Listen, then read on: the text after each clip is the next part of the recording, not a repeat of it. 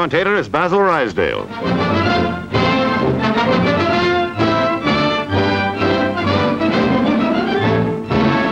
Here is the last act in the tremendous drama of the Tunisian theater of war, with the inspired British 8th Army attacking the Mareth line.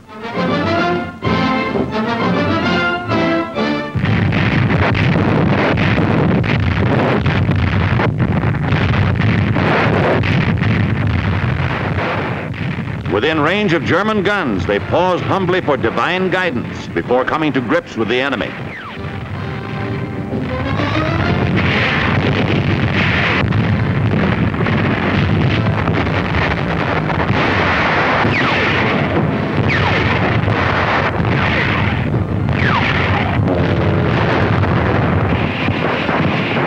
These are the men who, after being smashed back almost to the gates of Alexandria, have driven the famed Afrika Korps into the longest retreat in history. And now they blast them from the Mareth line. Tanks and artillery concentrate on the Gabas Gap. As the British advance westward, prisoners accumulate in ever-increasing numbers until it becomes a problem to organize facilities to get them to the rear and into temporary camps.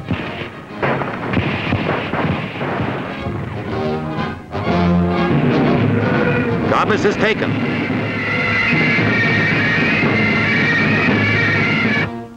El Hama falls at the same time.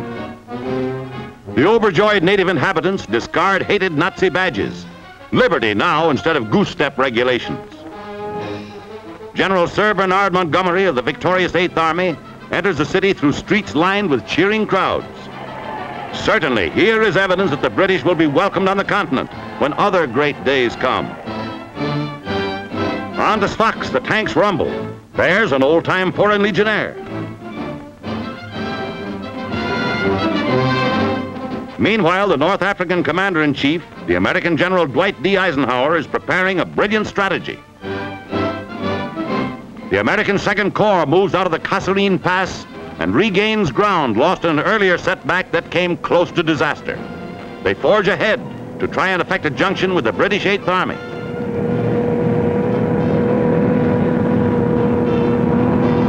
General George Patton, their field commander, watches a clash between the spearheads of his armored divisions and Nazi Mark IVs.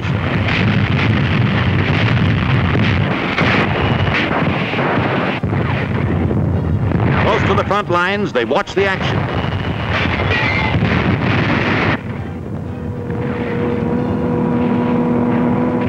There's a Nazi dive bomber letting one go.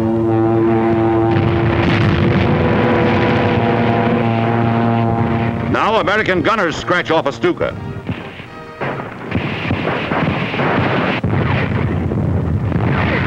There's another, on its way to becoming a heap of flaming junk.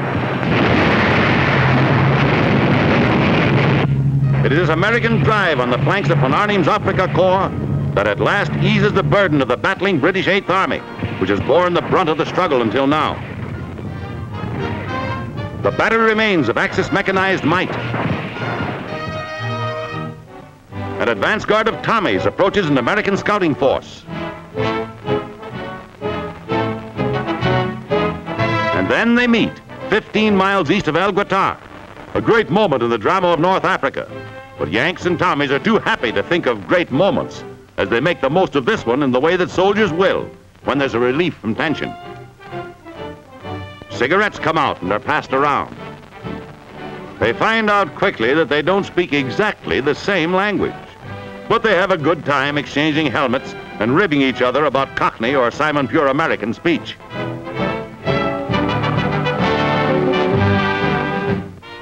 Even the Southern boys laugh when they're called Yank and shake on it. General Eisenhower and General Montgomery meet on the battlefield, and it is from this moment on that the coordinated plan for the final offensive is set.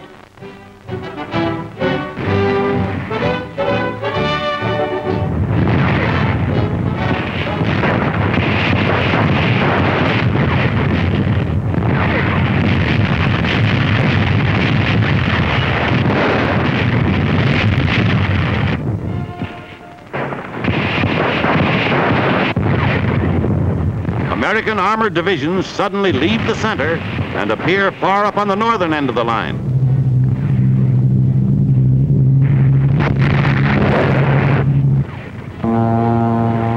Salvos of bombs frustrate every attempt of the Nazis to concentrate reserves and supplies.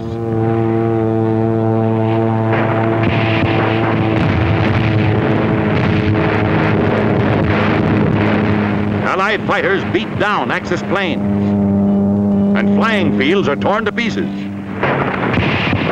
The Yanks threaten Mater, and von Arnim is caught with his main forces too far to the east. American artillery finds targets with an accuracy that astounds the Germans.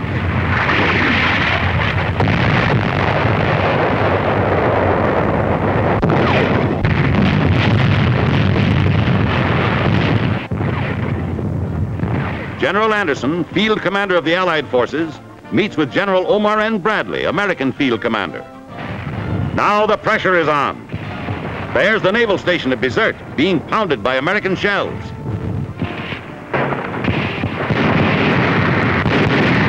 Enemy batteries at the naval station are silenced by American artillery, preparing the way for troops to advance and take the city.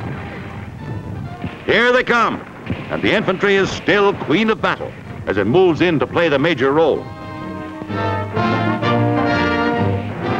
At the city gate, a halt for a moment.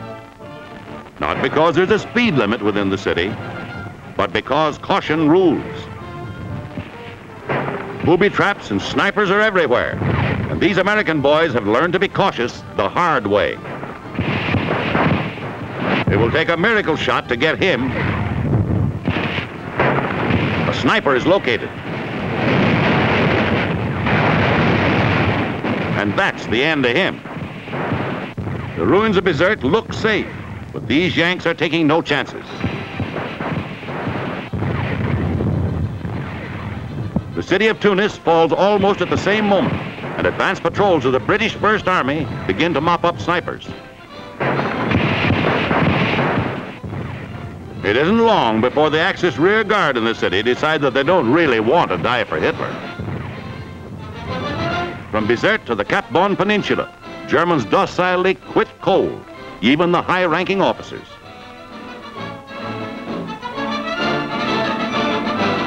The Nazi General Fritz Krause, Major General Willibald Borowitz, even Colonel General Jürgen von Arnim is flushed out of the mountains near Tunis. The Italian Marshal Giovanni Messi, personifying the mess in Africa for Mussolini. He has the baggage of a globetrotter, but his global activities now will be restricted. Von Arnim gets a car all to himself on the way to a barbed wire enclosed lockup. The last 3 days of the campaign are fantastic, unbelievable. There is no Dunkirk, no Bataan, no Stalingrad, no desperate effort at evacuation, no last cartridge battle to the end. For the most part, not even dignified surrender. It is collapse, total and unmitigated. The disintegration of an army of more than 200,000 men. When General Anderson's main forces enter Tunis, the people greet them with a demonstration almost hysterical. No victorious army ever met a reception expressing greater joy and relief than these Tunisians. Meanwhile, Bizerte is giving the Yanks a welcome. And this is just a foretaste of what will happen on the continent of Europe. An oppressed, long-suffering people giving vent to pent-up emotions. To these liberated thousands, this is the end of Nazi brutalities, Vichy French cowardice, near starvation, forced labor. It is the end of the war for them.